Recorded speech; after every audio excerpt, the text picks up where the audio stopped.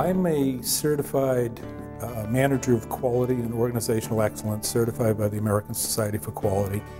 My whole approach through quality activities and management activities has been integrating the overall business approach, and this has been in the realms of startup businesses as well as Fortune 500 companies. Because I take a systems type of approach, it does not matter to me whether it's a multi-billion-dollar company or a 200, 300, 10 million or a $10 million company.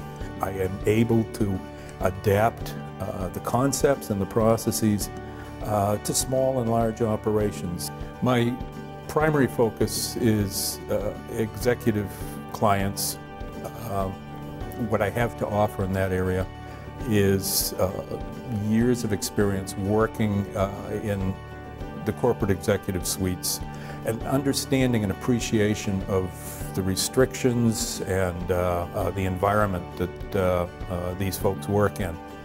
Within a large corporation, the executive workforce very generally has a much safer position. There are a lot of supports, a lot of administrative and financial supports for executives, and the concept of moving out of this area of comfort can be quite frightening to an executive. The primary approach that has to be taken is the executive has to be convinced that you are capable of setting this up on your own with the appropriate team, and there is a team that can provide you support.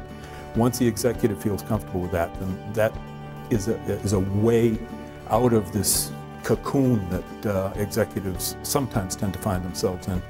From my earliest years in a research division, I found that I became sought out for advice. Not just technical advice. As the years went on, I found people coming to my door with personal issues, with issues on the job. And I learned, and helped develop skills, I learned that I have some unique talents in being able to listen and helping people to find and articulate where they want to go.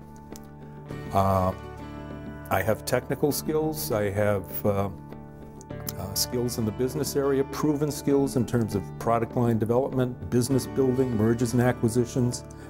I have skills in the quality area in terms of product quality, customer satisfaction. I have skills in integrating business processes, but I think the key skill, the key talent that I can offer is I will not only listen, but I will help you to identify where you want to go, and I will help you articulate that vision.